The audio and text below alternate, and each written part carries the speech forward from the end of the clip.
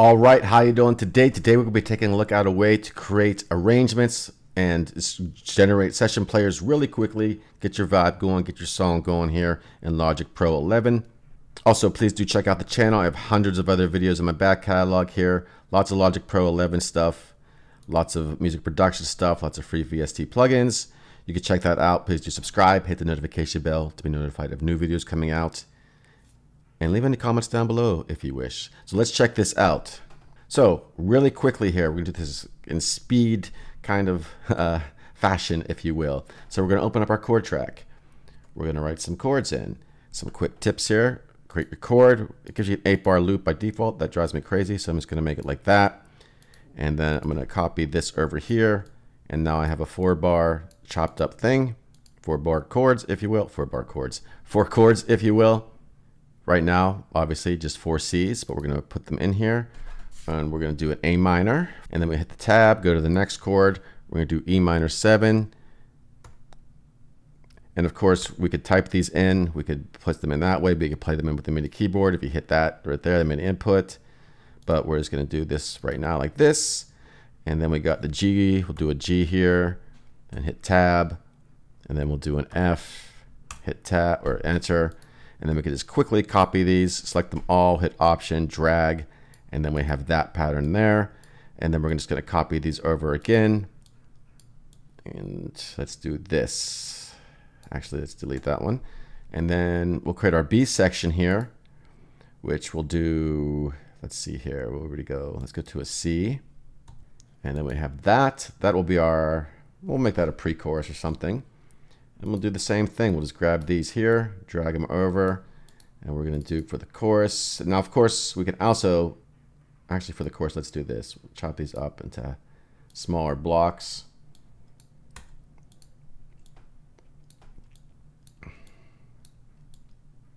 And we'll just, I'll do this off camera. We'll just repeat the process.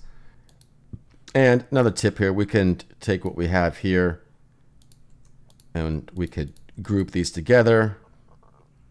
Group chords, and then you have that one block right like that, but we don't need to do that right now. So now we're just going to open up the arrangement panel here. We're going to hit 1. That'll be our intro, our verse. Now well, they don't give you a pre-chorus, so we're just going to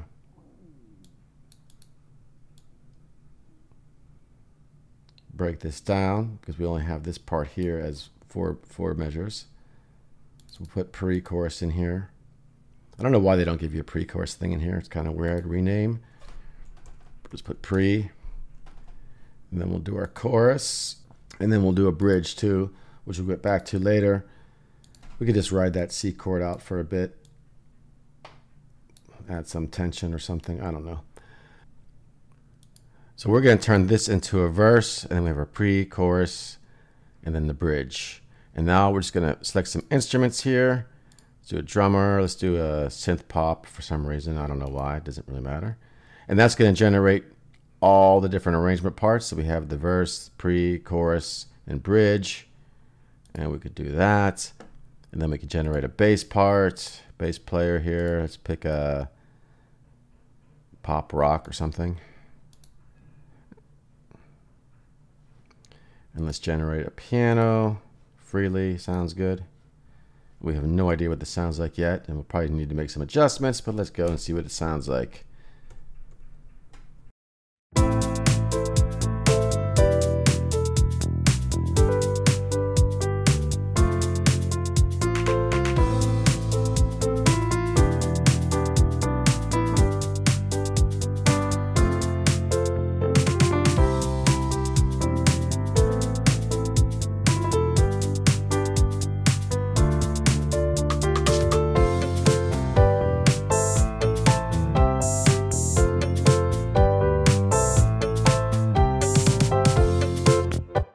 So yeah, we'll make some adjustments and things. We could change the drums around. We could have the bass follow the drums. Actually, let's have the drums follow the bass because the drums get out of hand. And we can select all these at one time. And we can have that follow the track of the bass. Punchy bottom, I believe it's called. Get that out of there. Let's see what happens.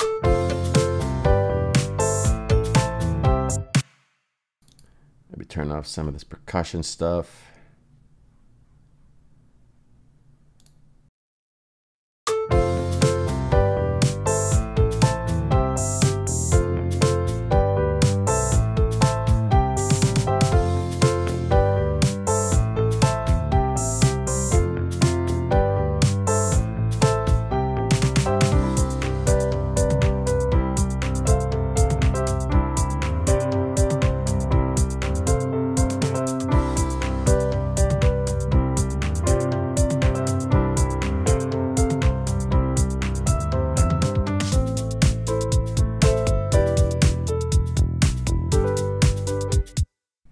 Okay, so pretty interesting. Maybe we could just copy that beat over here too, because I like that beat, keep it driving all the way through. But now we could actually take these parts here, hit Option, drag, and then we have our verse repeated over here instantly. Do same thing with pre and chorus and things like that. So yeah, this is pretty cool. And of course, do some fine adjusting. You can add in some other instruments, obviously. Put a simple player in here, simple pad. This is great for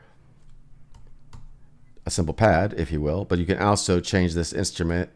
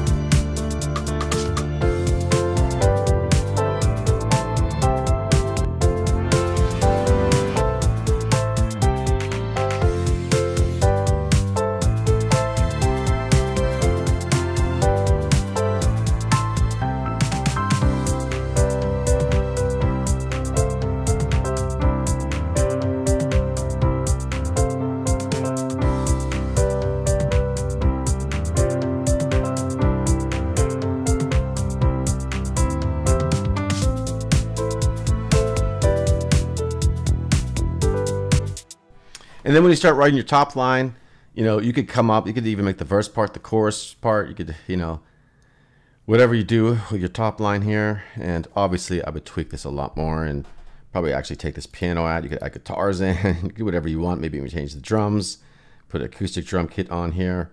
Who knows? The possibilities are pretty much unlimited.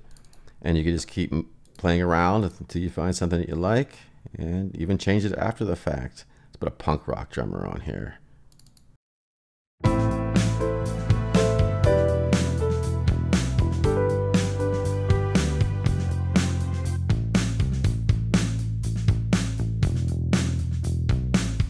Do something like that, throw your guitar parts on, and you're good to go. Anyways, that's just a quick way to create some arrangements, spark some ideas, start making some backing tracks, whatever you want to do. And, you know, it doesn't always turn out something cool. You can just do a different one, throw it out, whatever you want to do. Like, I'm probably not going to keep this at all, but just a demo here today. All right, that is all for now. I will talk to you soon.